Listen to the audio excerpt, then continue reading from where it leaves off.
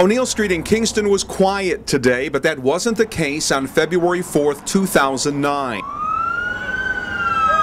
The house at 86 O'Neill was on fire, and two on-duty Kingston firefighters, Andrew Nilsson and Justin Staus, arrived to find out that an elderly man, 93-year-old Gregorio Bonacore, was trapped inside.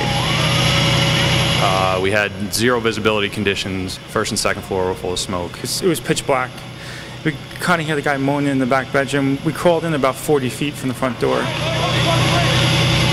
and the conditions were getting worse and worse and worse.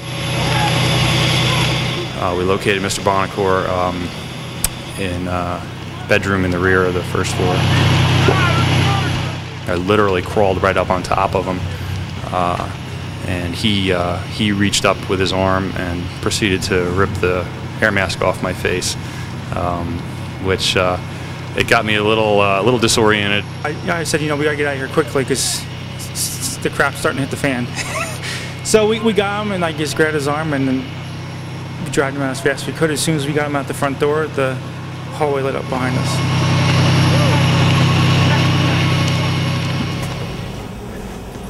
Justin and Andrew's life-saving actions have gotten national recognition. They've received a Heroism and Community Service Award from Firehouse magazine.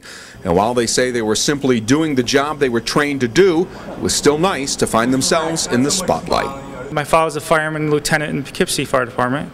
So, you know, he was kind of proud of that situation too. So it's nice. Nice when you're tired, be able to put that on the wall, right? You could probably put your foot up too. Reporter Adam Bosch and photographer Chet Gordon will have more on Record Online and in Saturday's Times-Herald Record. Justin and Andrew each got $100 checks as part of the national award. They're donating the money to a local fire department burn unit. In Kingston, Tracy Baxter, Record Online.